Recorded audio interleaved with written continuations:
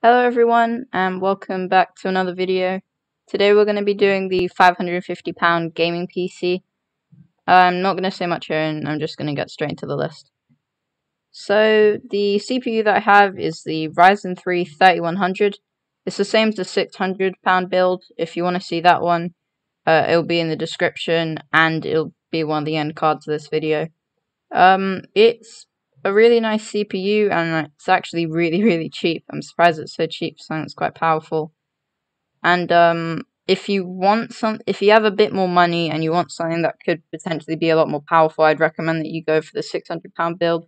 If you absolutely just cannot go that extra money and like you're barely even fitting for the £550 budget, then yeah, I'd say just do this one. It's pretty nice. Alright, so that's the CPU. The motherboard that I picked is the same as all of my other budget builds, well, all of the other Micro RTX budget builds. It's just the B450M Pro. I'm not going to say much about that there. The memory that we have, I've changed it up a bit. I actually quite like this memory because it looks really nice and it's only £60. It's 16 gigabytes to 8 gigabyte sticks. And yeah, it's just really nice and it's got some good speed there too. Right, so for storage, we have a 1 terabyte hard drive, same as all the other videos, and an SSD, 120 gigabytes, pretty much the same as all the other videos as well. So with the SSD, you'd keep Windows on it, and then with the storage, you put like all your games on it and stuff like that. So for the video card, we have the GTX 1650 Super. You've got 4 gigabytes of VRAM, so it's pretty good.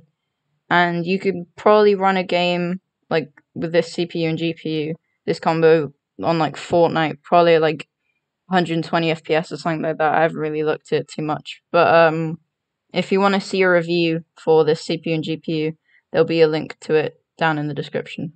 There's a bunch of other stuff down there too. So for the case, I picked the Matrix 30, the Deepcool Matrix 30. I think I'm saying that right. It just looks really nice, I think, and it's not very expensive either. I would have liked to see like tempered glass in it, but I mean, you can't really be expecting something like that for a really cheap, nice case.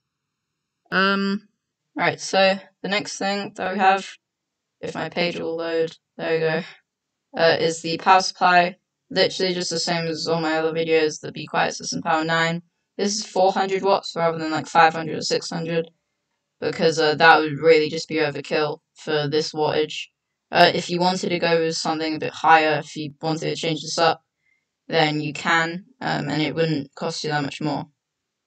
And the final thing that we have here is just these Corsair ICUEs, since I say it. And I'm really surprised they're so cheap. They just look really nice and they're really cool. And for £14 each, just not bad at all.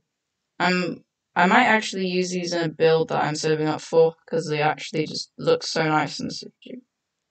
So, yeah, that's it for this list.